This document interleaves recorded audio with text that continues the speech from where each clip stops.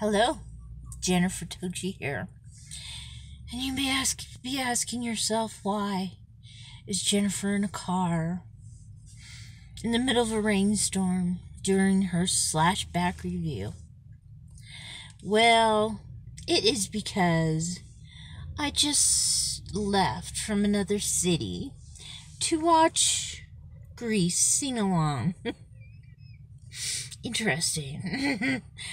When you're in the middle of the theater singing along with every Grease song. And now I am on the way to watch a movie at the drive-in. I believe my love of movies has carried on to my son, but he's gone another way. Yes, I think 2 musicals perhaps. Yes. So that's what I'm doing.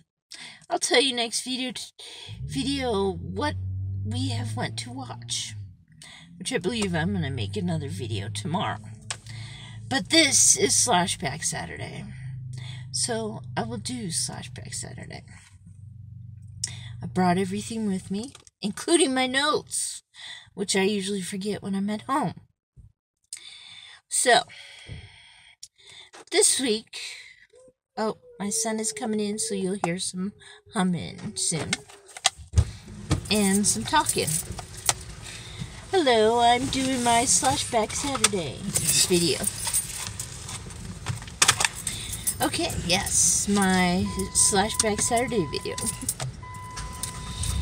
And this week, we were given a paternal slasher. And I thought, oh, I'm never going to find one. Oh, I'm never going to find one. But I found one. And the father in this movie scares me a lot. Yes, because he reminds me a little bit of my grandpa. Yes, American Gothic, 1988. Yes, with Ron Steiger as Pa. Yes, he was in the Amityville Horror in 1970. Oh, and I just dropped my box, but that's okay. You've already seen the box. And then the great Yvonne DiCarlo as Ma, who was the great, beautiful Lily from The Monsters. And then there's Cynthia, played by Sarah Torgov in Meatball. She plays Cynthia, and I said, I know her. And I did, because she was in Meatballs. She was the curly-haired girl who got together with the curly-haired guy. Yes. The 2 CITs.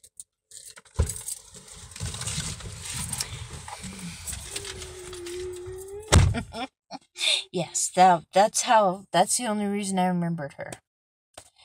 And then the other person I like in this movie is Woody, played by Michael J. Pollard, who you may remember from Scrooged and Dirty Little Billy, 1972. Yes, he is. I love, and he was in A House of 1,000 Corpses. So I enjoyed him. Yes, this movie is weird. Let me get the box again. Just, this cover is scary to me. Yes, Cynthia is just let out of a, well, let's say mental health facility because she accidentally left her baby in the bathtub and he drowned. Yes, that's sad. So it kind of put her over the edge. And her friends picking her up, her husband, and of course, there has to be other people there to kill before the main character. Yes. So it ends up 6 people are on their way to an island, but their plane breaks down before they get to the island they prefer. And they don't know where this island is or what's on this island. But soon they find out. Yes. They find a house where Ma and Pa live. There's no electricity, no phones. And oddly, Ma and Pa have a 50-year-old daughter who acts like a little girl. And her birthday's coming up. Yeah, hooray, hooray. And they are extremely religious. Yes. Pa especially, yes.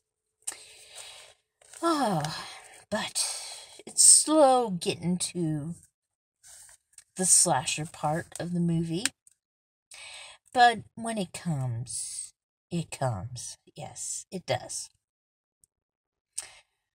I think a lot of slasher fans will enjoy it. I got very freaked out by Rob Steiger, who plays Pa. I even got... Hush. I will give you later. Okay. And yes. Okay, this movie really freaked me out. I'll admit it. Now that my son's out of the car, I will admit that this movie freaked me out. Just because of Ma and Pa. It was a little too close to my grandparents. Yes, a little too close. But since there was a Pa in it, I guess this could go for a paternal slasher or paternal person in the movie.